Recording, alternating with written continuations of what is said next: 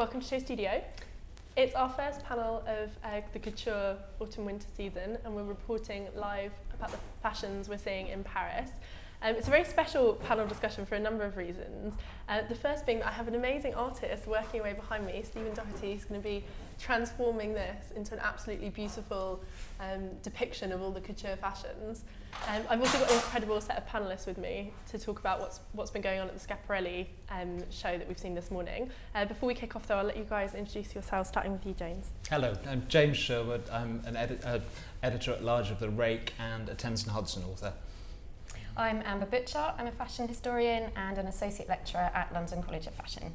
I'm Judith Watt. I'm a fashion historian and I teach at Central St Martin's. Can we also have an introduction for our Sorry, yes, and actually most importantly, this is Wiggles, who is very social, and she's here because she was asked to be, but also because Schiaparelli had an accent called Nuts, and she was the only thing she made during the war was a wedding dress for an accent, so this is very appropriate for Schiaparelli.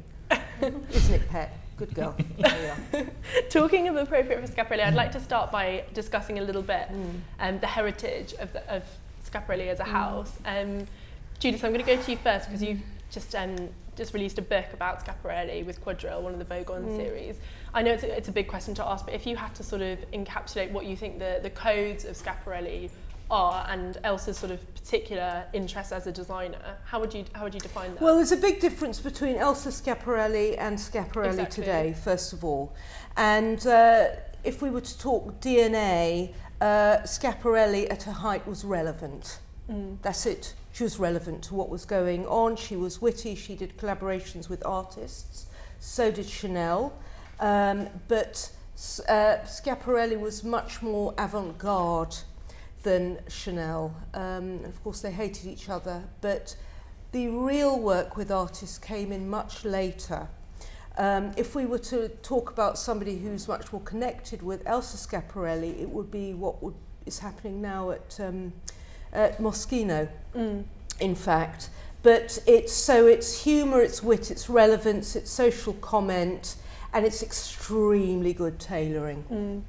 You know, as a foundation, and what was called hard chic. Her women were hard. They were sculpted, beautiful, brave, daring, but that only lasted until really 1939, 1940. So that was her high point. James, did you agree with everything we just had there? What does Schiaparelli mean to you? Well, I love her word, shocking. You know, that I think in Schiaparelli's era, in the 20s and 30s, the sort of golden age for her, fashion could still shock. I think it's very hard now for a fashion designer to shock people. That's a really good point.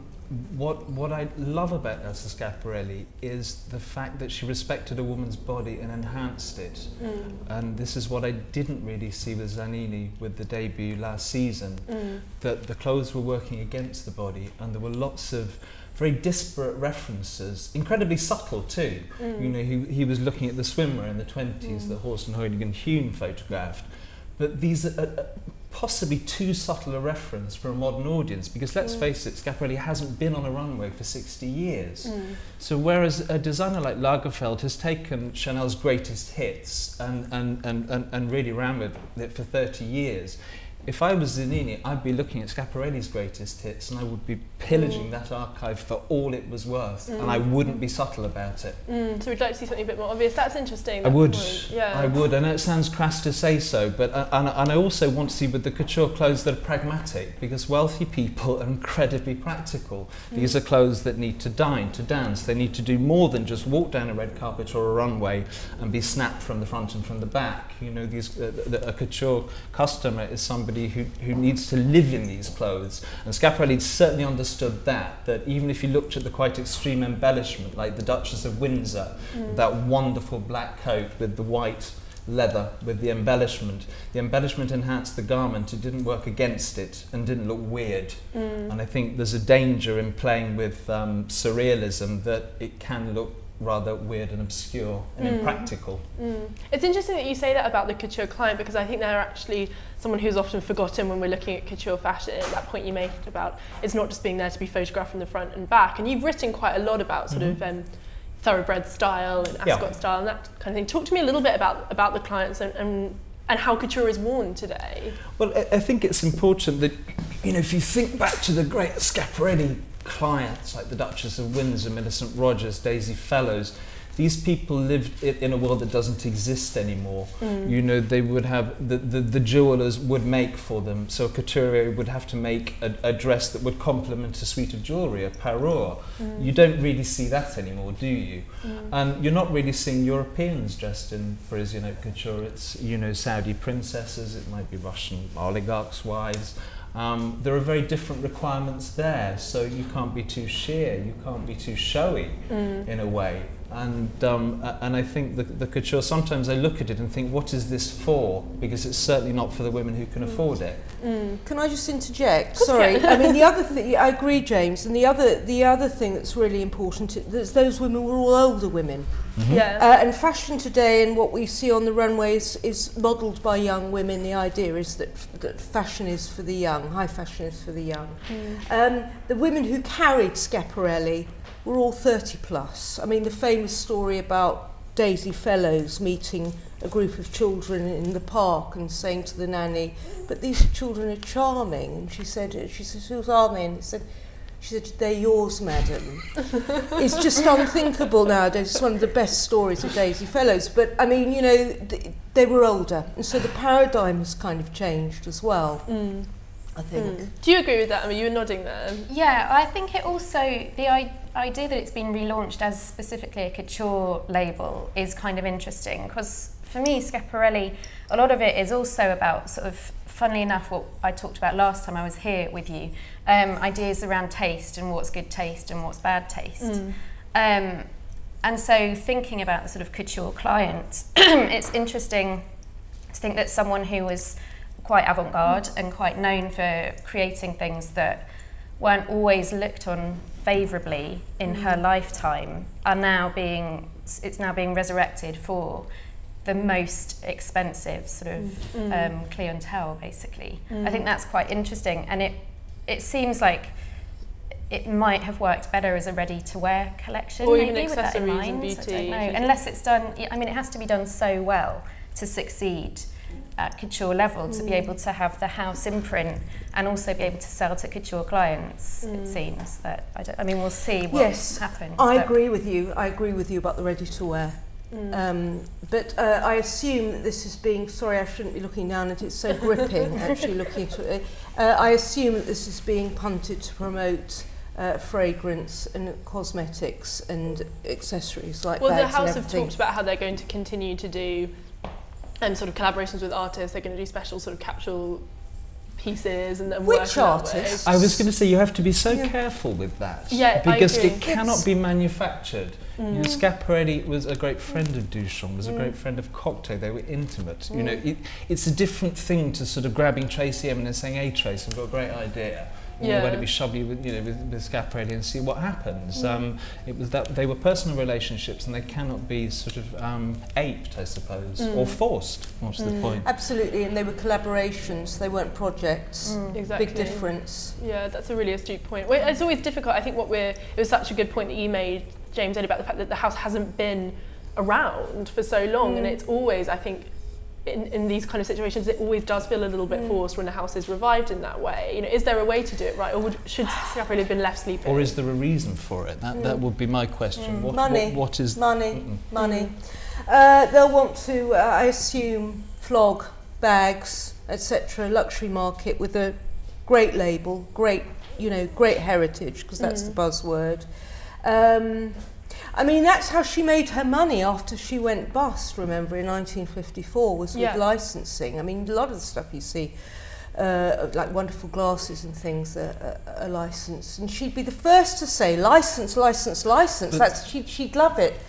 But why revive the brand when there are so many young designers out there who really actually could do with a bit of support and a bit of coverage and a bit of, you know, a bit of breathing space and exposure, and probably will be more relevant than what we're going to look at shortly. But I do feel in fashion there's become this idea that the brand is more important than the designer. You know, I think we're seeing a lot of that with these revival of brands, and the focus is always that brand title, that heritage brand, this idea that the designer, they are there for a while, but they will be moved on. You know, they are relatively disposable in a sense.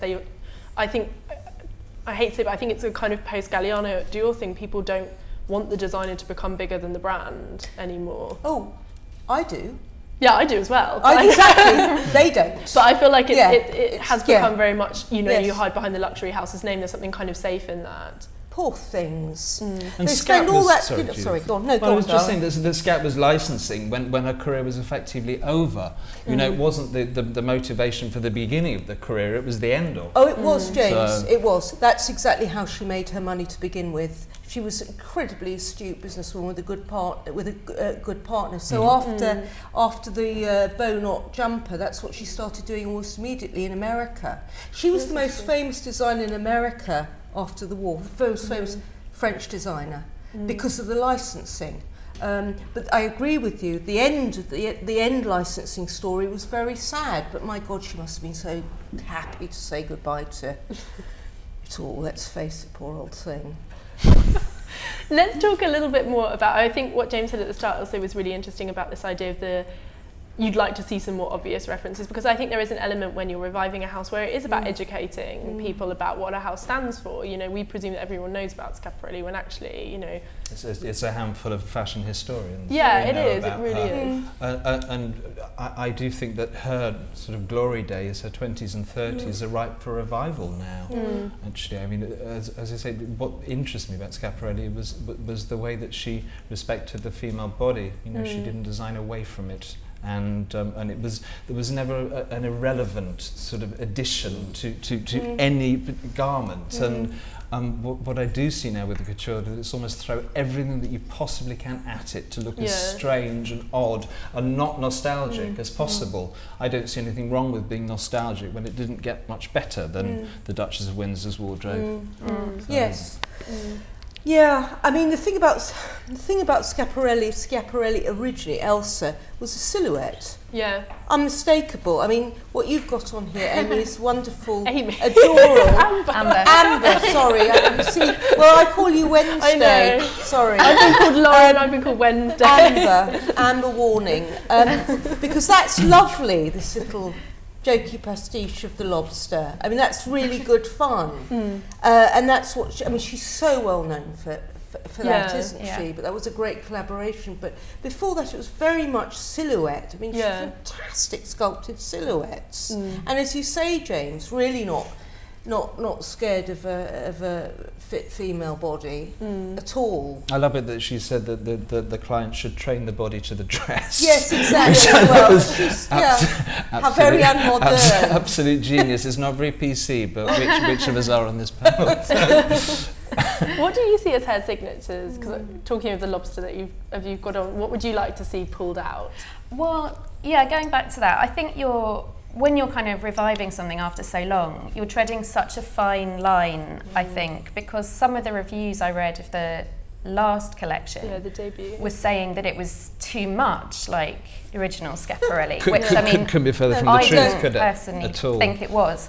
Yeah. But I don't think you can ever really please anyone, because Schiaparelli was kind of forgotten for so long by everyone other than a bunch of fashion historians and sort of fashion fanatics. And designers. And designers. But I think she holds a really revered place for people that do know her. And so I think to try to please everyone then is going to be kind of impossible, because you've got to make it marketable and sellable, but also you do have this incredible heritage that you should be drawing on to make it a true sort of continuation of the house. It's a bit like a band, you know, that somebody like the Rolling Stones going on tour and saying we're only going to perform new material. You know, we're just going to forget the back catalogue. It'd be like Dolly Parton playing Glasto and saying, I'm just going to perform from the new album. Why would you do that when you've got all, you know, you have the affection there and the respect and the heritage? But then it's difficult to take that heritage without it looking like pastiche. A complete copy. I think or without it looking cartoony. You know, we've talked a lot about silhouette on this, which I think is really important because I do think if you asked a lot of people to give you Schiaparelli buzzwords, they would say things like surrealism, pink, lobster. They would go for very surface-based things, and I think that's also what's tricky to get that heritage correct without just doing things that feel quite cartoonish. I just didn't see the references in the last collection. I mean, there was those bits and bobs of grip-eye jewellery that was slightly surreal, but blink and you'd miss it. And it was from the first silhouette when you saw Stella Tennant in that print. I've often made this comment about bespoke, that just because something is handmade doesn't mean it's good. You know, something can be, that entire collection, I don't think a machine touched it apparently, and all the, you know, Zanini made all the, you know, hand painted all the prints and all the rest of it, but all of that amounts to nothing without taste and without dash and without attack. And if you don't have that, then what's the point of putting on a runway show? Were you a fan of what you've seen from Marco Zanini, Judith? No. No?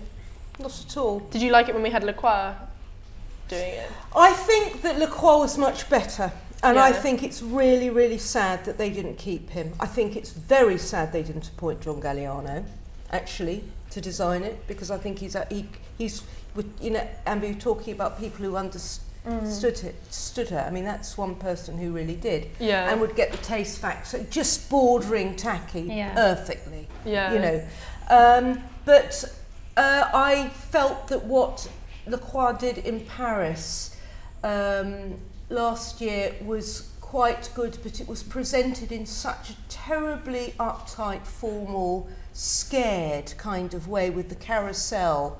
There was no humour to it, because that's what people are forgetting. When I say Moschino, she was funny. There was humour, and Paul Lacroix is a fantastic designer, and I felt it had gone off half cock. And what I do think was that he probably had a lot of interference on what was turned out at the end. That's what I think.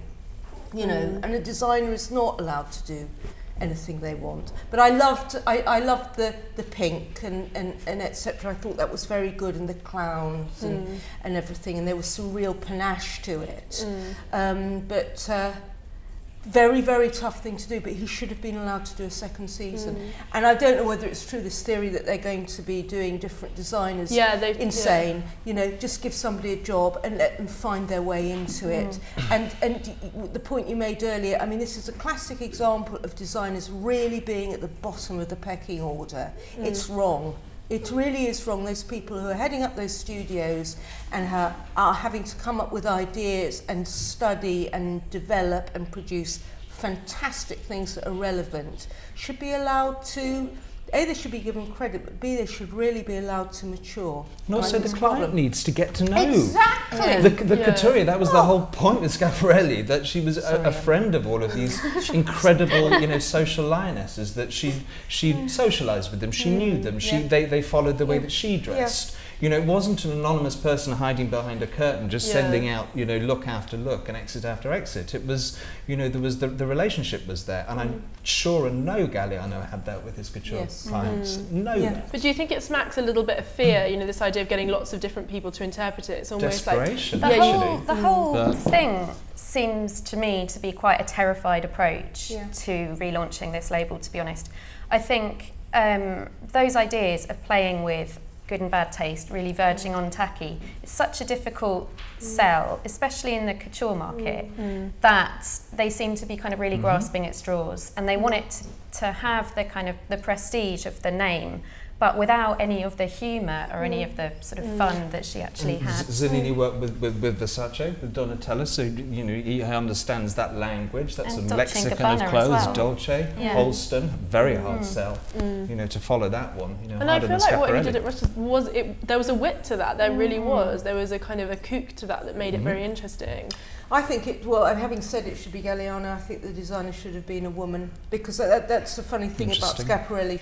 She had a very, very feminine touch. Feminist, actually, I would have said, almost. Well, she said she hated suffragettes, but, you know, silly thing. But, you know, but yes, it was feminist, absolutely, and I think, ask me. But I think, that's what an awful idea. But I think there needs to be a feminine a little bit of feminine subversion here, and maybe that's what Zanini. But he may be being told he can't do it. Yeah. Look, Farida Khelfa is there. She's brilliant. Yeah, she's absolutely bang on. And the other person who should have got the job, of course, was Gautier. Be perfect. Shoe in. I think it's important to talk about Farida Khelfa because she has an interesting role there. She's an ambassador there, and she does have a kind of. Yeah. I think I actually interviewed her for Lula for the issue that's just come out, and she kind of, I told her that Amanda Harlock always refers to herself as a pathfinder at Chanel, and I said, is that what you're doing at Schiaparelli? And she said, you know, it's relatively similar, this idea of being a pair of eyes and seeing things and bringing it in. But you think you need that woman's touch, don't you? You need that element of someone who knows the history and who knows, and just who wears pieces as well. But yes, exactly. She's a brilliant clothes horse. Yeah. She's marvellous in that way. She is a Schiaparelli client. Yeah. I mean, absolutely old school she'd have been it. She comes from a subversive enough background with Gautier and Louboutin and that kind of thing, and a life fabulous. I mean, she knows that she's got very, very good taste. And you would say this thing about taste, she's confident enough to run with bad taste too, and play on it.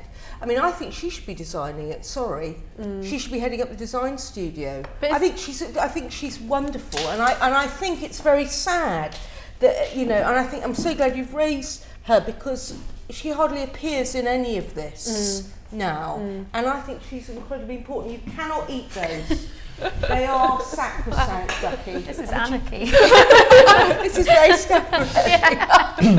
And do you agree with that, this idea of female designer there? You were kind of nodding along when Judith was saying some of that. Or it's quite a difficult argument, isn't it? Because a lot of the time people get quite upset if you say women design differently to men. I don't know. I mean, I was trying to kind of thinking about that and processing it. And because you've got, I mean, someone like Galliano does do amazing sort of, you know, sort of like the bias cut and all of that I think is, I don't know if I'd necessarily agree with that. You have to, for me, it's more about the sort of sensibility, I think, of understanding the heritage, but also being allowed to really run with it. Because I think he does have a real love for her work, and he talks about having, you know, read her autobiography from a really young age and all that kind of stuff. But I do get the impression that the people the you know, owners are kind of like, this has got to work. We're not going to take risks with this. It's got to kind of make sense. It's very, I mean, poor old Scap had a terrible time being Italian. You know, with that lovely enemy, Coco Chanel, and all being vile about her because she was Italian. I mean, this is a very Italian operation, don't forget. And there's absolutely nothing wrong with that at all, but that might be part of it. I mean, maybe that just needs to be a little bit more fun and less, oh my God, we've got to get it right and she was Italian. But I don't think there's much room for fun in fashion at the moment. We were talking about the pace on these panels of fashion and the scrutiny that goes around fashion. There is in couture. There is. There absolutely is. If you can't do it there, where can you do it? Exactly. Yeah, you know, or unless you just, you know, or at college. But then I think the problem is couture has become, and you really sort of touched on this very smartly, Jane, it's become a part of the big business of fashion and a part of that wheel where the show is about, you know, selling lipsticks and perfumes, and even though, you know, you can say in the craft that there should be that freedom, for what couture stands for now has become really sort of muddled in this big business operation that is fashion, and it's quite scary. Yes. Elie Saab is probably the most successful couturier. I don't know about the numbers, but when I look at the clothes, I see more of them around the world than I do any of the others. I mean, I haven't seen anything from this last collection. And don't mean looking at the red carpet either, because that's entirely irrelevant. You know, if a couture client saw a piece on a red carpet, that would be curtains for the designer anyway. You're not interested. And I think that's probably a problem in the fashion industry, that everything is now geared towards red carpet, to those tiny little bites, and people can like or dislike and click and not click. I mean, in Schiaparelli's day, you know, you didn't want to be photographed. That was the point. You know, apart from maybe Horst in Vogue, or you know, the very occasional, you know, official portraits of these women, but you avoided publicity like the plague. And I suppose publicity is now the, you know, it's the fuel to the fire for fashion. It's not about the client. This kills me that it's not about the client anymore, and that amazes me. But that trickles down to ready-to-wear. You know, nothing's made. I was having a really interesting conversation with another fashion designer who's working on a project about washing, how you wash your clothes, because he says he's like, that's the biggest sign that fashion's not actually about the wearer at all, because you know, everything, design just puts a specialist dry clean only tag on it. You know, they don't think, you know, can this person actually enjoy wearing this? Can they look after it properly? You know, like jersey sweaters come with specialist dry clean only, and nothing's catered to the wearer anymore. It's all about kind of the viewer. Yes. I think, and often that viewer is a digital viewer. It's someone who's liking it on Instagram, or it's quite scary, isn't it? I think, yes, there are other couturiers other than the big houses. That's the first thing to remember. Yeah. And some extremely good ones who don't make a fortune at all, but are fantastic. Like the original Hervé Léger, Henri Leroux. I mean, it's fantastic. Is it Henri? Sorry, I can't remember. That's a Google thing. So I think, but fashion isn't about the clothes anymore. It's about this. It is about a picture online. I mean, and I think that that's incredibly sad that you're not seeing the clothes moving. You know, my own experience at St Martin's, Central St Martin's, I should say, because I teach the fashion communication students. I mean, this is great fashion communication. SHOWstudio is it. But it is about the fashion image now. I mean, for them to actually be able to identify what a piece of fabric is unimaginable. For them to get their heads around what wearing a boned garment is like is unimaginable. So I will take them in.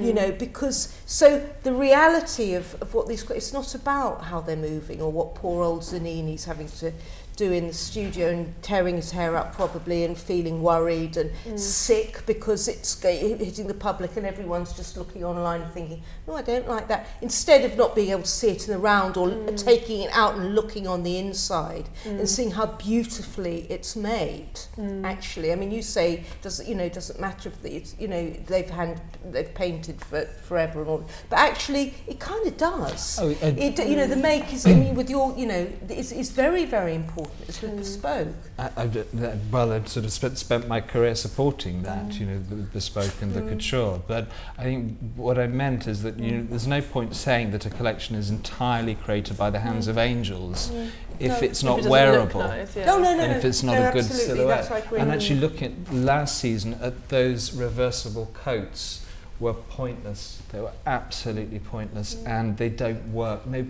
I can't imagine a couture client who would be interested to have marabou on the lining of a coat just so you can go ta-da halfway through the evening and turn it round. And it's more important that you look great from the waist up when you're having dinner with, you know, the President of France, or you know, or yes. I think actually the clientele, it's just so much another stratosphere. Yeah. It's very, very difficult for us to understand and remember her clientele and Chanel's clientele are some of the great icons from the 20th century, those women. You know, I mean, like Simpson and Millicent Rogers and the Elsie Mendels and Barbara de Erlanger, and they were extraordinary women, and I just love the fact that they were older, of course, because they've got the kids, so they could be as unfaithful as what they wanted. But it was a lot of money, and the whole, you know, it's very, very different now. So what is couture for? I don't know. It should be worshipping fabulous make and beautiful fit, and being appropriate for each garment, being appropriate for each occasion. You know, that's what it should. That's what they should be for, right? For the to be well dressed, you're appropriately dressed. I mean, I think, anyway, sorry. Oh, no, appropriate's the word, Judith, actually. I mean, that's a word that I repeat over and over like a mantra, that is appropriate to the situation that you're in. And, you know, don't happen to agree, looking at the, you know, the wedding outfit last season for Zanini, that it was a sort of capri pants with a little crop jacket, and all the fashion journalists would say, oh, wonderful, it's, you know, it's so modern, so now. So you tell me one woman who would get married in that. One woman, and I would take my hat off to her for even bothering. You know, it's the being fit for purpose. A couture garment is ordered because it's fit for purpose. It's for Longchamp, for the races, it's for Ascot, it's for a garden party, it's for, and this world does still exist. I mean, just because people don't like it to exist and would prefer to look at J-Lo and God knows who else, you know, and the Kardashians, that world exists, and those are the people who can afford these clothes and who patronise these designers, and actually who have the time because I mean celebrities seem to have the attention span of a gnat. You know, once you've got 3 outfits in one night. You know, if you're going to the Oscars, you can do the pre, you can do the red carpet, the after party with Vanity Fair. So really, the designers are getting very short-changed. If somebody's getting it's like a striptease artist getting a Gypsy Rose Lee 4 times a night, and they're getting them free, and they're being paid to order them. Well, that whole idea of appropriateness really does kind of make you think that it is just, you know, the sort of the icing on the cake for a load of licensing products, because like, how would you make Schiaparelli appropriate for that kind of world, I think, in the way that it's being done now? Yeah. Because I think, correct me if I'm wrong, but I do think at the bottom of that world is a desire to look beautiful. And you would hope so. Yeah. Or look appropriate is a good enough word as any. I mean, I've looked at the Met Ball was arguably the worst dressed red carpet I've ever seen this year. It was unbelievable because people were chasing the picture. They're like ambulance chasers. They want the picture. You know, and the most beautiful woman at that ball was ignored, was Stella Tennant, because she wasn't relevant for that season. But there she was, looking absolutely exquisite in a sort of puffball of marabou. Looked very modern, you know, because her hair's, you know, it's modern, it's short. You know, the way she wears a tiara is modern, but she still has class. Is not a sort of sideshow. Which I thought most of the girls on the red carpet at the Met Ball were. Well, it just became desperate, really. It's desperation rather than fashion. But there we are. I do wonder what goes on there at the Met Ball. I mean, I do wonder. I mean, I know quite a lot of what does go on, but because obviously it's all over the internet, you know, punch-ups and the loos and God knows what. But let's just look at it. The punk, Charles James. At which point did those clothes bear any relevance to the incredible, in punk, the kind of fantastic nature of the beast? And with Charles James, really arguably the greatest designer of the 20th century, wearing that stuff? Because guess what? It's a frock. I mean, sorry, I hurt, my soul hurts. I think these are great people making these fantastic clothes that are extraordinary, and you think you can just rock up in something that's just not beautiful enough. Well, the killer for me was that Oscar de la Renta that Sarah Jessica Parker wore, the black and white with the fantail, and then had Oscar de la Renta's signature on the train. Nice. And I just thought, that's the end. You might as well just hold a Coca-Cola can up and smile. You know, it was terrifying. It's everything that Charles James is not or was not. You know, that's the truth. Should we look at what Marco's News done for this season? Can we have a look, Liam? So this is his second collection, as we've said, for the label. I presume the hats are Stephen Jones. I presume the hats are Stephen Jones. I love the second one. That's my favourite. The second one's from the Rubens. It's from the hat support, and I think it's Helena Formel who's wearing it. So really good. Yep, that's where it's from. It's very good Stephen stuff. Yeah, the furs are incredibly heavy. The number 3, we've got the mittens. That is classic reference. The drawings from Vogue, and it's by Eric. If you go to number 2, that looks like beaver to me. It looks like, wait for it, sheared beaver. And it's so clunky. The one great thing about Schiaparelli, the furs, she's damn good at furs. Yeah. Fabulous. Really, really good at making them light and slightly effortless, feral and rude, but gorgeous and just rather sports-wearing. Now that is a heavy. Yeah, they feel very that nice. Collar's not good. Can you go further back? So that is. I'm Can we go back to the first exit? one. Yes, what do you That's think of that, it's inexplicable. I Sable, cannot think of a woman who would want to wear that. The sleeve, I mean, the Schiaparelli shoulder, it's very important. That isn't the Schiaparelli shoulder for a start. You know, that's some ludicrous Adrian version of, you know, Joan Crawford. You know, look, I don't see what's happened to the body here. You know, that's the honey monster.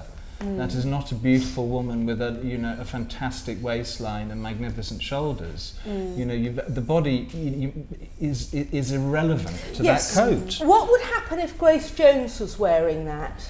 What would it look like then? Ridiculous, because that should be Grace Jones's purchase. That would be a Grace Jones. It's leopard I think it's well, certainly obviously fake leopard, but printed leopard, sable, you know. But would she wear that? No, because it's not risque enough. It's not sexy. Look at what's the hell of it? Sorry, Amber, go on. No, I was just agreeing. It's that whole negation of the body that makes it just not sexy coat. Yeah, but.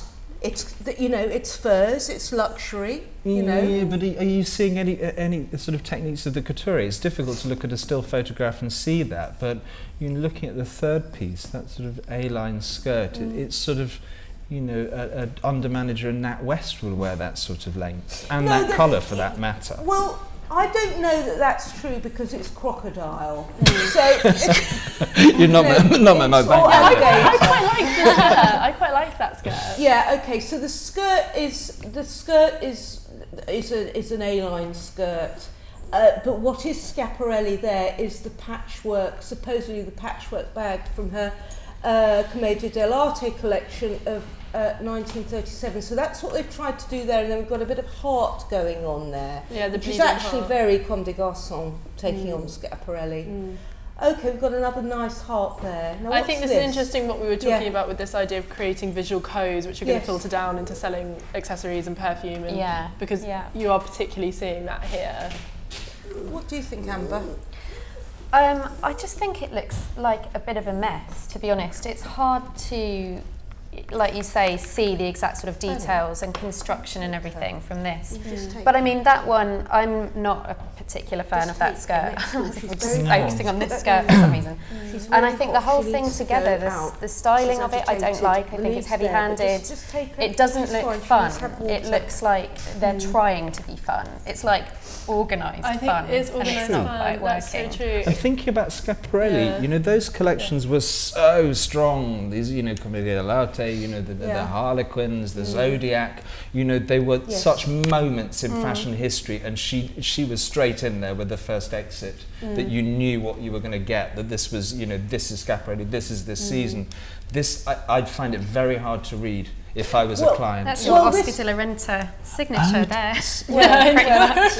In the big ES. The big ES, yeah. Right, can we just go back to this one, the heart, because that's taken from the ad for Shocking. One of the images the bleeding for that. heart. Yeah, the heart is from that, and of course, but that's kind of it. I don't, unless the arrows and etc., but not the bleeding heart, but there's a Vertes drawing of that. That's a copy. That is taken from, I think it's 1936, that coat.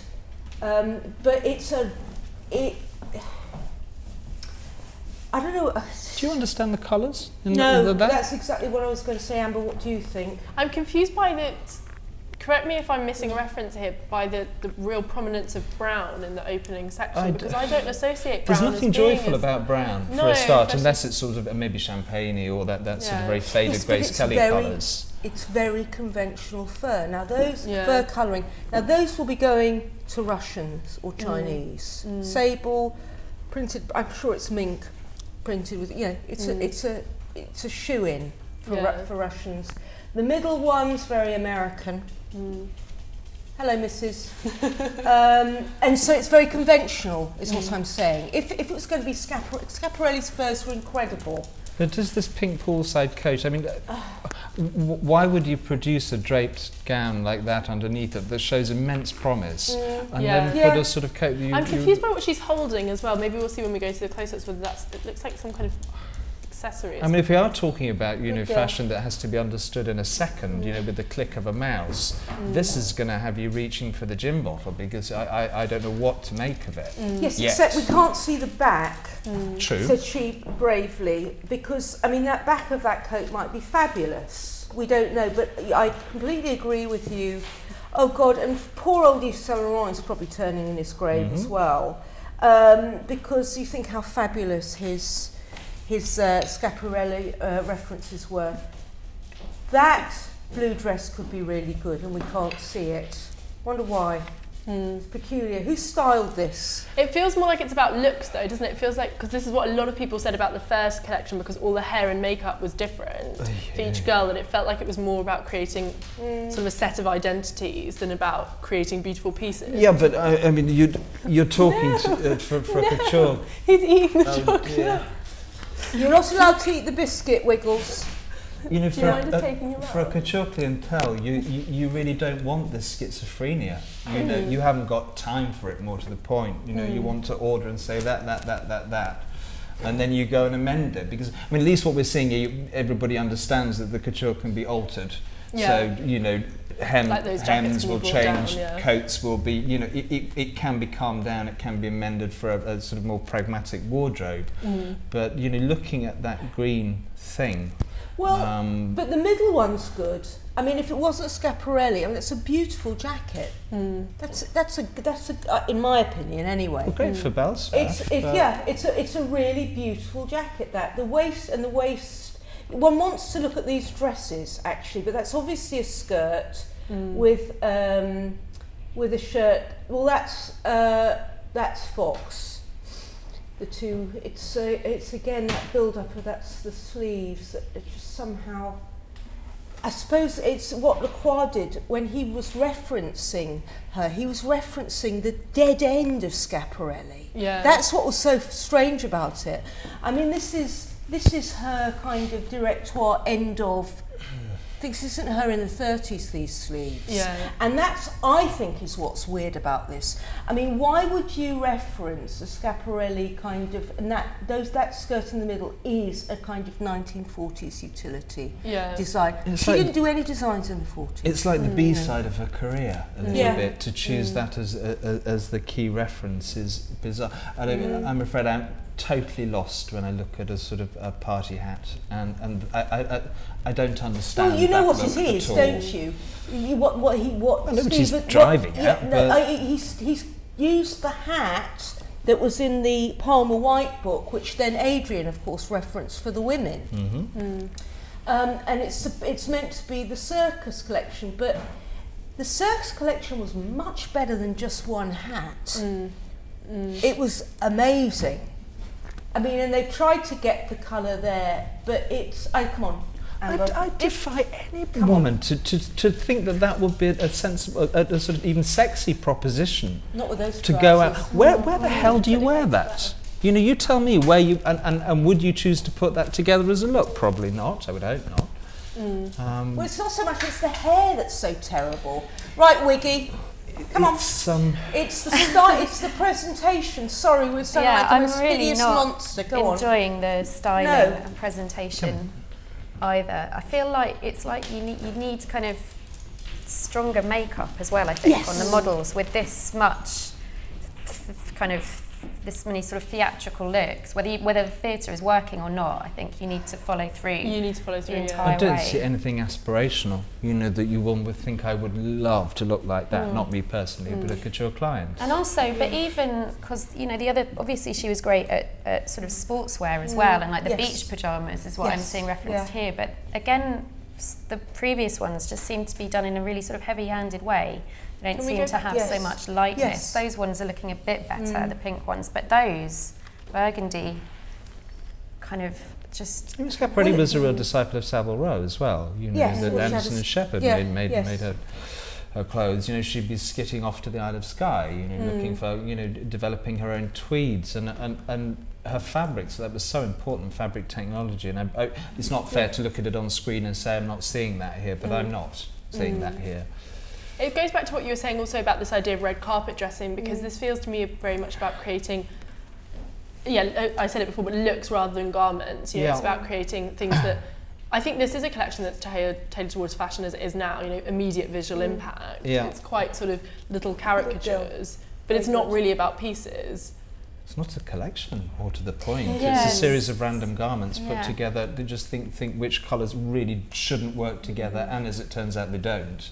It was interesting, when I interviewed Farida Kaffa, she did say that was part of something they were trying to do last season. She said she didn't want it to be the case, you know, all the girls come out and they all look the same. So she wanted to make it lots of different identities and lots of different people. Well, you might as well just get the sartorialist or somebody to do a street style and just snap people in the streets and dress them that way rather than do a runway show. You know, if you want to be that spontaneous and say it's all, you know, that it actually does, it sort of takes away the point of a designer's point of view. Because it's all about the client then, isn't it? It's all about how somebody puts it together. So if you can't dictate what you think is correct for the season, well, we all might as well just go home, really. Do you know what? That's probably what the problem is. And it's too much control. Yeah. He's not being allowed to. I mean, I could see with Lacroix that he hadn't been allowed to do what he wanted. You could just see it. It was nearly there, but not quite there. And he did a lot more. I mean, and when I say it should have been a woman designer, I don't mean because it's more comfortable or that there is a problem with designers who are male and usually gay, that there is anything wrong with their vision of women. I can't bear that argument. I think it's incredibly naive. They usually make really fantastically strong women. But I feel that these clothes, they're not comfortable to wear. They're not good to wear. I don't think they're good to wear. Can you see a strong woman on that catwalk? No, either? You know, absolutely it looks not. like, I know you said before that Schiaparelli said, you know, the body should to fit the dress, but it feels like that's been taken to the extreme here. You know, they don't have an identity. The women, it's all about the identity of the clothes. Yeah. I am a fan of 14 though. I think that is quite beautiful. What is it, dear? Is it Devoy Velvet? Yeah, it's velvet and little butterflies. Is it? I can't remember which collection that was, Judith. More like the moth. butterfly. It was the 1937 spring. And Stephen's summer. hats are singing a little bit. If you go back to number 12 just quickly. You know, at least with that, there's something there. You know, there's something, the drama with the hat. Then also, there's this matador-y sort of look with the bolero coat is good. But the black dress doesn't seem to cling to her or to enhance the figure. No, it's kind of sagging, isn't it? And I don't. That should almost be like that. You know, that wonderful sort of almost like liquid satin, the bias cut that she did. I can't remember who it was photographed on, but I'd be referencing that in the New York Minute, to be honest. And also, are these for day, they for evening, or does nobody care anymore about day or evening, and they just, you know, wear what they like? But do you think a couture client would care about day? Massively. I think you'd care about breakfast. You would care about how you were seen at breakfast, lunch, dinner, you know, the opera, the ballet, of course, absolutely, at a ball. I'd love to be a couture client just I for know, one day. That's really my takeaway from it. Yeah. I think that, but there's a Susie Menkes' comment on the radio a couple of weeks ago and said what would she truly love, and I don't think she's ever had a couture piece made, so I think she should be queuing up to make for her. Okay, so number 15 is easy peasy, Biba. Exactly, it's Biba. It's absolutely the Barbara Hulanicki purple. Okay, so let's look at the next one. Is that like a monkey number fur? 16. No, it's not a monkey fur because that's CITES. I know it's illegal. It will be some, I assume, some kind of goat hair doing that, and it's quite a look. But what is happening with the dress? What is that print? I think it's squirrels. Squirrels. Yeah, it's squirrels. Oh God. Purple squirrels. Look at the hair and makeup there. I mean, that there really isn't any. It's just this anemic teenager. Yes, oh dear.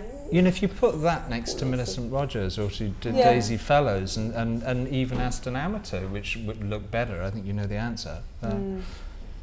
It's funny, isn't it? She's not the right girl to wear that. She's too young. I mean, they should all be women with attitude. Well, wouldn't that be a first to have? I mean, I know they had Stella last season, but if you got Linda and all of those girls out, you know, and the whole collection was shown on women of a certain age. Yes. What do we think about 17, about that kind of tuxedo suit? Because that was a look that was quite popular in the debut. I just thought it looked like Comme des Garçons or sort of Japanese 80s. Don't know what else to say about that. Looks like a zoot suit. Absolutely. I'm not quite sure. Quite right.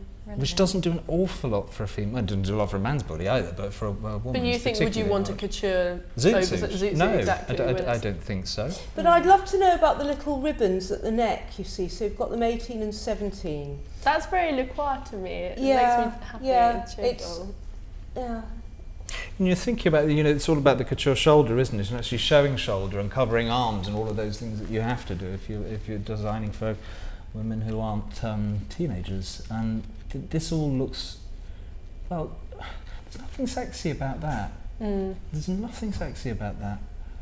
I think the fit is just always a bit odd. Like number 19, that shows promises being very beautiful, bias cut, lovely, but then there's an oddness to that fit, isn't there? Why haven't they shown the dress? I mean, I don't know whether that's mink or sable, that shrug. And it's got the fluidity of original Schiaparelli. I mean, it moves beautifully. Yeah, so I think that fur is the most aside, successful. let's put that aside. Now, I would like to see that dress because it looks like 2 bits of Italian ice cream. It's just gorgeous. Yeah. Do you know what? And that's the one. It's cheerful, isn't it? It is. It's fun. And the hat, is it feather or we can't see? But I think it's feathers. It's a good old shape. But I like the look of that dress, and I'd like to see that dress. Everything is everything feels concealed. Yeah. You know, we were talking about Schiaparelli with the confidence. You know, when she did a collection or when she dressed someone, there was an immediacy to it because it was very confident, and there was a freedom there was a kind of direction to that vision. But this all feels like everything's trying to be covered up a little bit. If you look at that, the 20, this sort of wasp, yellow and black, the arms. I mean, I'm sorry, but even if I was just standing there before that girl went on, there's no way on earth I would let her walk out. It's with like, those arms, you and know. that totally filters through to the fit looking bad. Yes. What I want to see is these outfits on Mae West. They need to be on someone like Mae West. Yeah. Especially number 21, 22. You know, I was looking at those film stills last night of Every Day's a Holiday, and totally voluptuous. Fantastic. With sex on legs. Fantastic. This is, it's just like the contemporary fashion system is basically failing. Spot on. This collection entirely because these models are not So working. you've got Nadia Alman or somebody like that, you know, doing a Mae West, or even, I mean, Sharon Stone last year at Cannes. Wow. Can we go back to number 20? But the problem is you couldn't show these on someone that isn't that body shape, because if they want to be shot, they have to be made to suit that body shape. It's such a kind of awful system. These don't even look like they've been made to fit these body shapes. They don't look like they fit. Can I just say that I think 20, we would need to see 20 from the side, because I'm pretty certain, and they'll say she's talking shit, excuse sorry swearing, but that is that Vertes cartoon of the woman in the green dress, and she's walking with a man and I don't know what the caption is, but it's a caricature of a woman who's just gone a step too far, and it's fantastic. This dress, the sleeves and everything are very like that, and I bet it's got the back. So I mean, he's trying. Yeah, he is trying, but so I can see that the skinniness is disturbing. It's appalling. It's disturbing. It is appalling. Really, what kind of model is that for? I mean, I presume they're wings, women? aren't they, as well? These sort of waspy, wafy things that. It's just sad, really. Yeah. I don't like to see. Poor little I'm sure girl. they're very pretty girls, but they don't look it. No, well, can't smile. You see, yes, you're right. It is the system at the moment that's failing. You're absolutely right. Is this padded on the number 21? Is there some kind of padding on the, like a bustle back or it something looks like like that? it's padded around the hips and the back, doesn't it? Because that's verging on Matrix. Looking at the gloves when they're going bulbous to the elbow, I don't know why you would do that. And number 23 is the bridal look. I believe that's the last look, isn't it? Yeah. Lord. What white boots? Is that birds? Yeah, it's birds. Is it birds? Is it? I can't see. Is it birds? Yeah, it's birds in flight. Black Yeah, birds. I mean, can I just be appalling and just raise the spectre of Lee McQueen here? Birds. There are numerous references here. Actually, I think to McQueen's The butterflies. fabulous. Yeah. The big Well, no, he took the butterflies in all scat, fairness. yeah. Well, and she took them from Worth. She took. Do you know what I mean? That They've it's gone on travelled, the forever. butterflies. It's, you know, they travel, but there are certain. And if he's Yeah. padding the hips, which is one of the most interesting things that Lee McQueen did, was to change the silhouette. I mean, anyway, that's somebody who's extraordinary and brave, and somebody who I feel is under the corporate cosh. That's what I think. Should we go through these? Yeah, the shoes are interesting. Well, we did not that we saw any, apart from those white trotters at the end Yeah. with the wedding dress. I mean, it's quite bizarre to see so much floor length, and then when it gets to the wedding dress, it's up to her knees, which would cancel out 90% of clients, I'm sure. It is interesting what you say, because I think people love to fetishize this idea of, you know, like, oh, the modern bride wears anything. You see so many articles about that, but they don't really actually Watch it like think Grace about Kelly. it. I mean, that's basically, or you know, or a sort of, you know, bias cut, gorgeous 30s thing. But So what do we think the answer is? Would we like to see him have more freedom? Because you think it's only, this confusion is only, it seems that this is hang on, what's number the 5 strategy here? Belted. That was the thing That with was the with the code. blue Oh, and this is another silk. option. So she'd obviously, that was what was in her hand. She must have revealed the dress Good as girl. she was walking out. I mean, I can't even begin It is a terrible look, I number can't 7. even begin. It really is a disgrace. about that.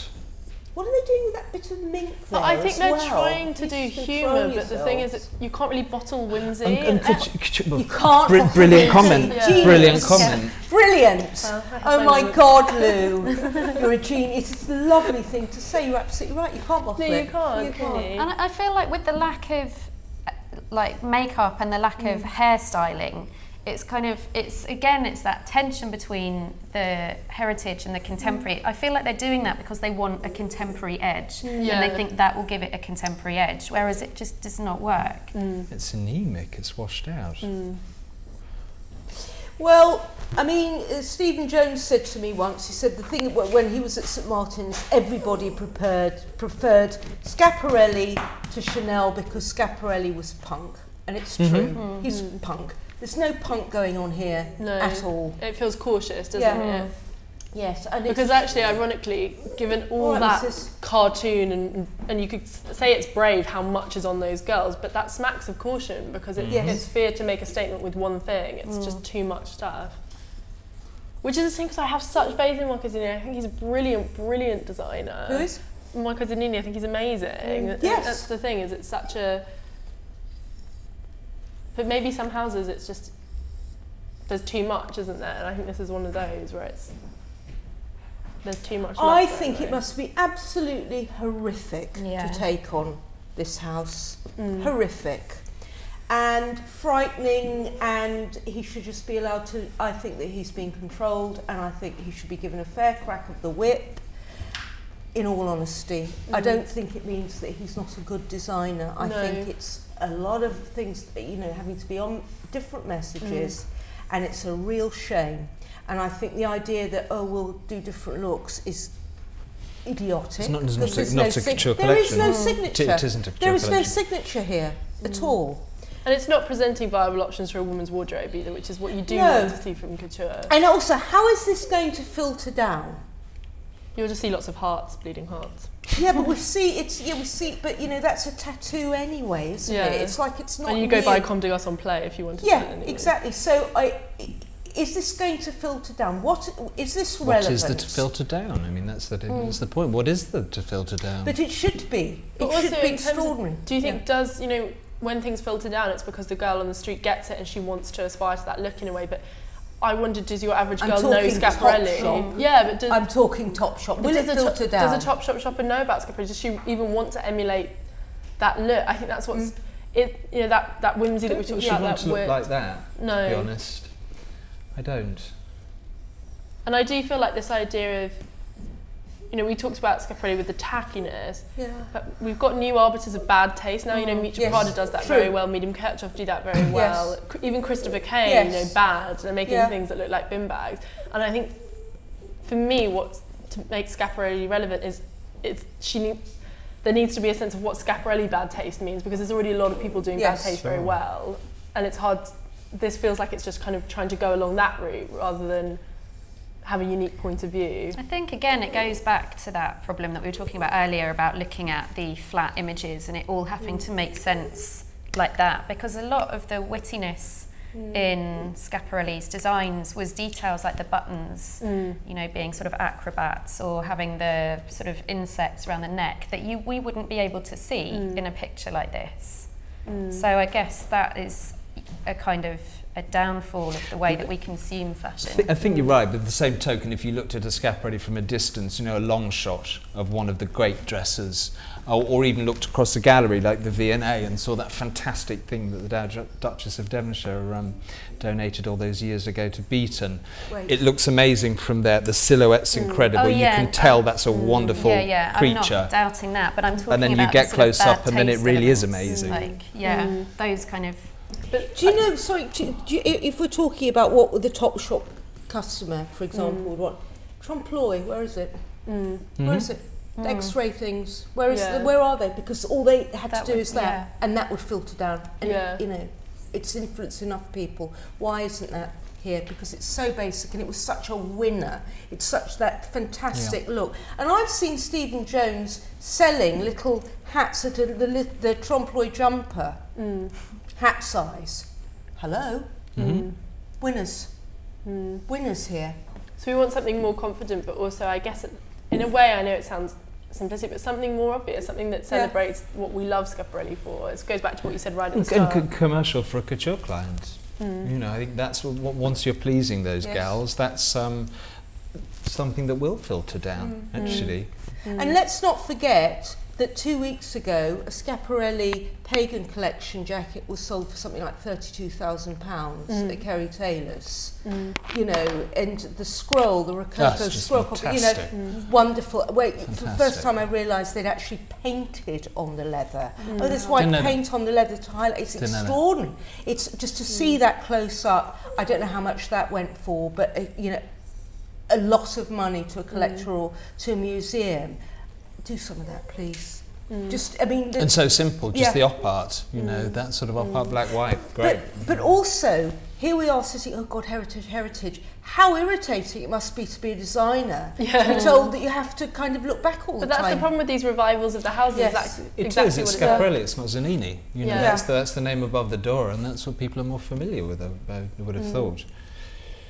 Well, let's try and have some optimism. What else are we looking forward to for couture? What would we like to see? What should couture mean now, if we had to sum up? I'd say it's for a certain woman, it is shopping for couture. You know, it's not shows, it's not, you know, for pictures on the internet, they're shopping. These are serious propositions for a very wealthy woman's wardrobe. And I mean, I'd love to see a dress that can take you to a cocktail party, to a ball, something that's very obvious. That's what it's for. You know, I mean, the Chanel day suit is, you know, that's probably the classic rich woman's costume, you know, and it has been for donkey's years. And again, going back to Schiaparelli, that, you know, we've got Lagerfeld doing all these, I mean, has really taken Chanel's entire language, the lexicon of Chanel, is disrespectful sometimes, which I quite like, you know, is sometimes a complete carbon copy, but it's Chanel, it's not Lagerfeld for Chanel, it's Coco Chanel we're still looking at and should be thanking for all of the, you know, that she gave him those tools to work with. And Schiaparelli, it's all there if you want it. Sorry, the thing about the filtering up and down, which of course changed after the war, and it was fashion filtering up from the street, as we know, became very dominant. I think that can be true today, but a lot of my students will go straight out and buy designer clothes. I mean, the idea that they could make their own clothes, God, I wish they would. It'd be so fantastic. Or make Schiaparelli biscuits. Do you know what? That would be really wonderful. But a lot of them, the fashion communication will buy designer labels and stuff, and they're very unadventurous, I think, and for me very disappointing.